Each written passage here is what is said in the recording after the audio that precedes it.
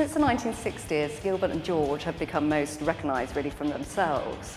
They've become this sort of well-dressed, sort of very conservative-looking couple which discuss all the taboos of today's society with no apology, sort of miming these anarchic scenarios with themselves at the centre, just like the large-scale piece here, Black Tag. This work is quite typical because it does have them in it, as you would expect, and is also made up of panels, which is kind of this very regimented grit which they tend to use, which sort of gives the impression of a sort of church stained glass window or a sort of religious altar. This is a slight departure from their works in the 70s, where they used less panels, more muted colours, and it was much more photographic.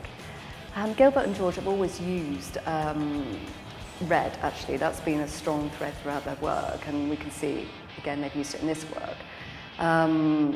Earlier in the 70s, they tended to use more kind of blackened colours, and I think that was to do more so with the process as well, because they were actually using hand-coloured silver gelatin prints, and now they've gone into the digital world.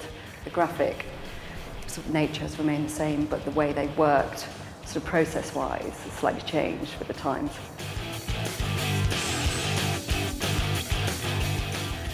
I think the large scale is basically about them, again, welcoming people into their work, because what they're saying is it's always about current issues, and it's always about subjects that we don't really want to discuss too much in public. It's, you know, homosexuality, pornography, politics. You know, they very much place themselves at the centre of that, so they're responsible for having a voice. And particularly in this work, you can see this kind of artaud, sort of guttural pouring out, vomiting out on today's society.